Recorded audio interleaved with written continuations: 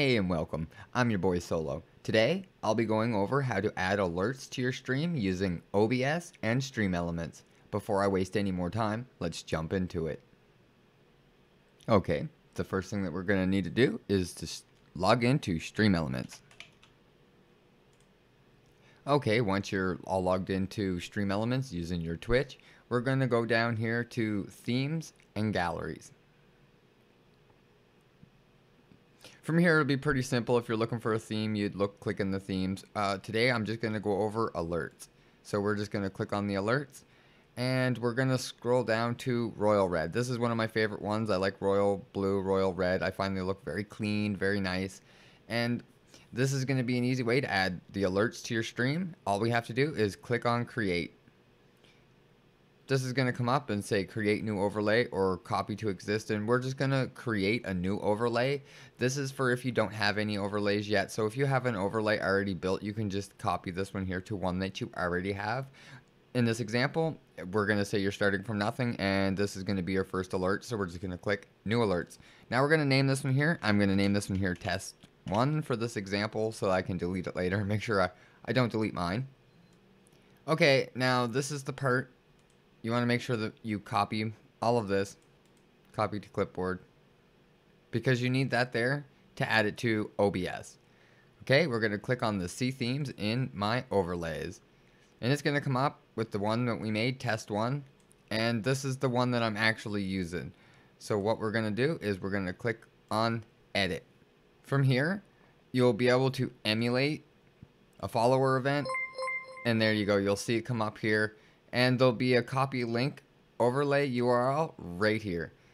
From this point, you want to click save, make sure it's saved, and we're going to open up OBS. In OBS Live, we're going to go down here to the plus symbol and click it, and we're going to add a browser content.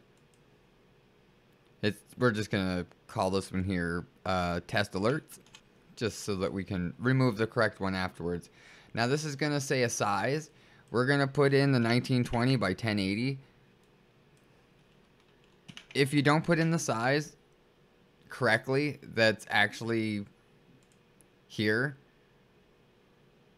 So this is a full screen overlay. So this is the only piece of the 1920 by 1080 that's used. So if you put in a small size, it will cut it in half and you'll only see half of the alert. So you have to make sure that you make it full size. You can resize it in OBS. Okay, let's get back to OBS. Another thing that you can do that I suggest is to control the audio via OBS. So if it's too loud or if you find like you get a lot of them all at one time, you'll be able to just click it and change it.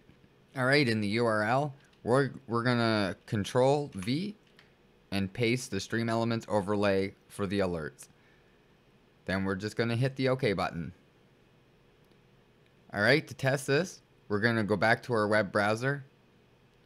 We're going to click Emulate Follower Event, and then we're going to click on OBS as fast as we can. Alright, there it is. It says the followers right there. Perfect.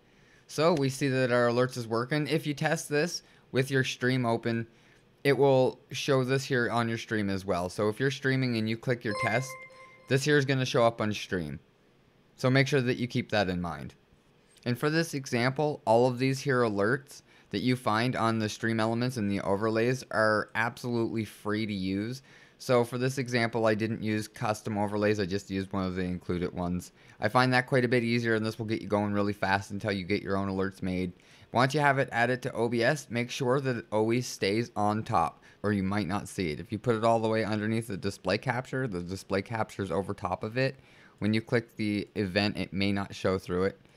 So when we click it, see, we'll hear the sound, but we won't see it. So you have to make sure that you always keep the browser source alerts over top of everything so that it always comes up and shows over top of everything. If it's underneath your camera layer, when it comes up, if your camera's in the way, it will not show the alert. It will show your camera.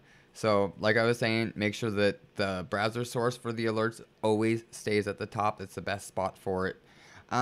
That's everything there is to it. That will get you set up with, if you're just starting with OBS, it'll get you set up with your first alerts on stream. That's very easy. Just copy paste the link from Stream Elements once you pick out the overlay and the alerts that you're looking for, all you have to do is copy the source, paste it in the browser source here, and that's everything there is to it. Next stream you go live, when you get a follow, you'll hear that sound and you'll get that alert.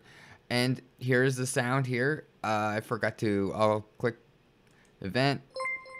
So we heard how loud that is. Then you can adjust it. So if you're getting spammed with a lot of alerts, I want to make sure I added that. That will make it a lot less loud. So that's another thing that you can do. If you have a problem with the alerts being too loud or too quiet, here's a place where you can add some gain. If you add a filter on it here, you can add some gain, or you can turn it down if it's too loud. So if you're getting spammed with alerts, that's another good way to just stop the noise from coming through to you. I think there's a way to make it so that only your viewers get the sound, but I'm not quite sure how that's done. I'll leave that for another time. But that's everything there is to it. If you like or found this video helpful, hit the thumbs up and get subscribed for more content. Thanks for watching, guys.